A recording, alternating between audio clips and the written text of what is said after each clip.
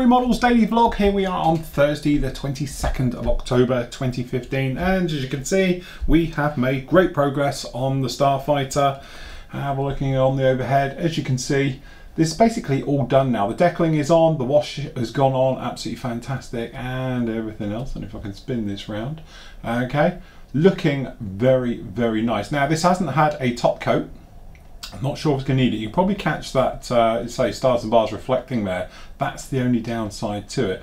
But generally, we've had no problems using this over the AK stuff. It worked an absolute treat. My only downside is it's very fragile. I mean, really fragile. And luckily though, AK stuff is so good at overcoating, I've literally gone back and just touched in. We speak about it a lot in this build, and you see where I start to wear through it and I touch it in and all things like that. But I am super, super happy with the finish that we've got off of this. Looking very, very nice. Might still do a little bit of post shading yet and everything else, but the actual main components of the build I've actually finished now on this one, and it's done everything that we wanted the AK paint to do, i.e. it's down, it's had a weathering wash over it, it stood up to it, no problem at all. It's just a little bit more fragile than perhaps you might be thinking with standard metallizers, things like that.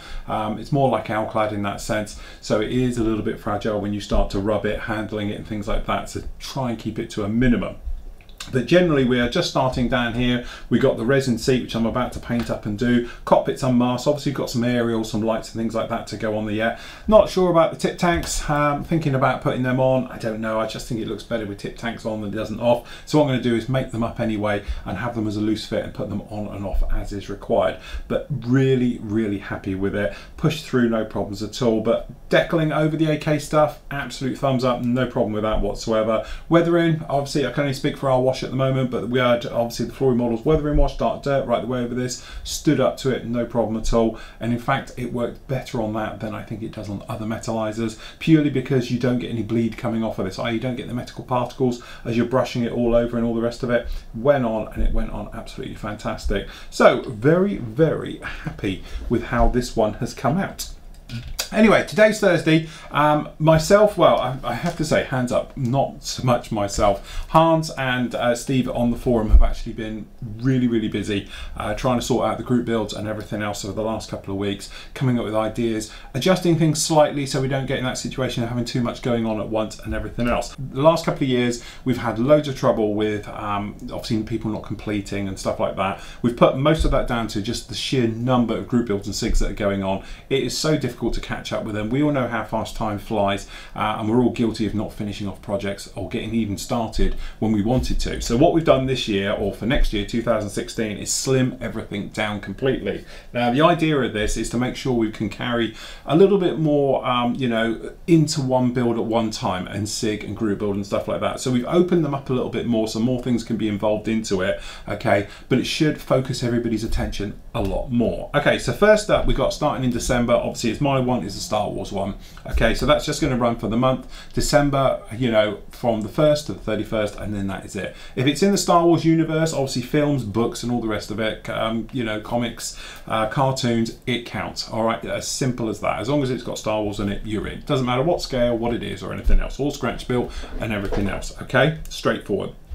Okay, right off the bat, as soon as we get going, is our first group build of next year, okay? And that is basically, it must be an animal, okay? This is going to run for 6 months from, when do we start? 1st of January until the 19th of June, so you've got 24 weeks on that one. And basically, if it's got a animal title, okay, as its official designation, so nothing like it's also known as, okay, it can actually count. Okay, so we're thinking F-22 Raptors, F-18 Hornets, F-14 Tomcats, things like that, you know, RAF Jaguars, all those types of things count for your aircraft. But then it goes on further, so you've got your cars, so you can have your Jaguar car, you can have your Mustang, you know, your Cobras, things like that, no problem with that at all. Obviously your tanks, so we've got Scorpions, Cheetahs and all things like that. We've got MRAPs, I think it wasn't the other one we were saying about. So you've got the Cougar. There's just loads of different scope of it. So as long as it's got a, you know, basically a animal designation, as in its titling, it counts. Okay. Obviously, some things like the A10 Thunderbolt also known as the Warthog. It's more commonly known as the Warthog, so it would count. So also we'll open it up to things are very well known as, because I know a lot of people are going to say, but also this one is known as. That counts as well. As long as it is mainly known by that name, then it counts into that one. Very straightforward. Big scope, obviously it includes ships, you name it, it's got it. Okay, so you can just put that one and go with that one. Starting around about that time as well, which is going to be on the 6th of February, we've got the dawn of the new age on the battlefield SIG. Okay, so obviously there's no prizes for that one, but basically what this one counts is anything from concept to actual vehicles participating in basically anything from 1915 to 1918 First World War stuff. So as you say, you've got tadpoles in there, the British Mark IV, the Renault FT17, the tadpole, you name it, the Crump, absolute anything in those era in that early stages of the battlefield starts. So Steve's heading that one up. Okay, so obviously, you know, any questions, we'll post them up in there and we can go right the way through with that. The first aircraft one of the year is going to be Seeing Double. Okay, this is going to be a SIG, and that one is starting on the 5th of March.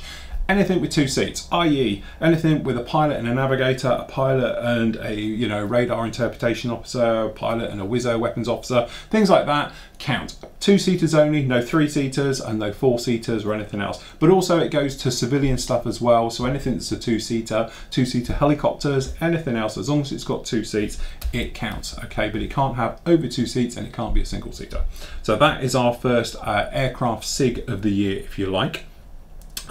So with both of those out of the way, then we'll move on to our second group build, which is going to start on the 1st of July, which is big in Japan.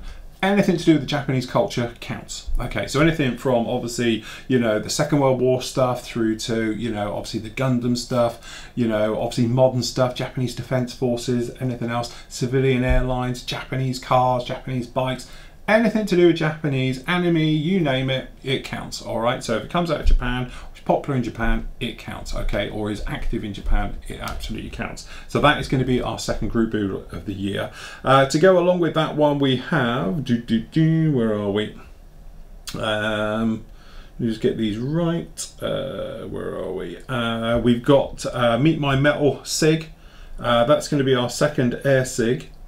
I'm just working out where the second air SIG. Okay. Sorry, yeah.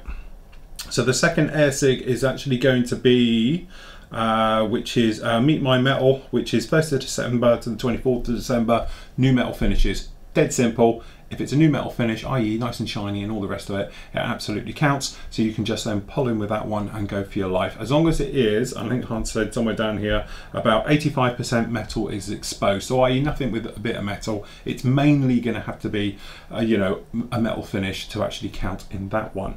Okay, and then the last SIG of the year is going to be the best of British heavy metal, but something that's been spoken about for a long, long time, this one. Okay, and basically that is, where is it? We've basically got any tracked or wheeled armoured vehicle, any era, any conflict, absolutely anything, as long as it is a British design. So loads of scope on that one over the years. Usual thing with all the SIGs and group builds, it can be out of the box, it can be full on added on extras onto it, it can be dioramas, it can be in-flight pose, ground pose, even with vehicles and all the rest of it.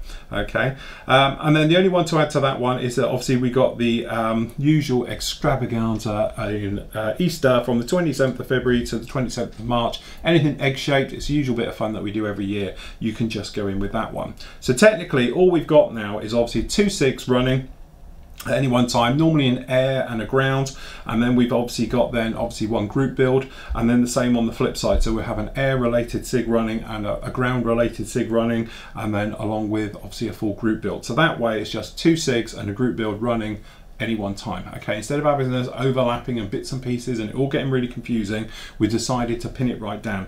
Don't forget, if you don't qualify or whatever in any of those categories, please just do them normally. We'd love to see them in the gallery. I highlight them every time, you know, when we have these shows and everything else on Fridays, and I love doing it. I love seeing your work and all the bits and pieces. So don't be disappointed if you're suddenly thinking, but I've got nothing that's going to fit in those categories, because I'm sure you can fit them in the group builds, but with the SIGs, obviously they're a little bit more in place than everything else. And that that is how it is. No ifs, buts and maybes, because we've been farting around with that one for so long.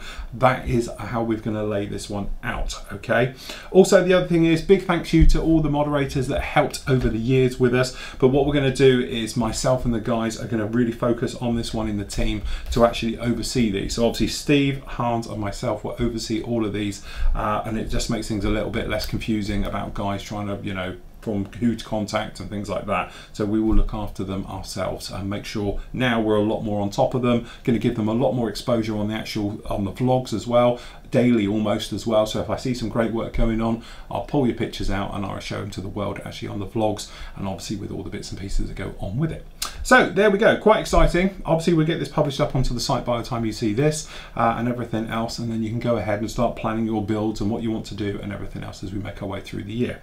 So there we go, that's it from me today, and I'll catch you all tomorrow.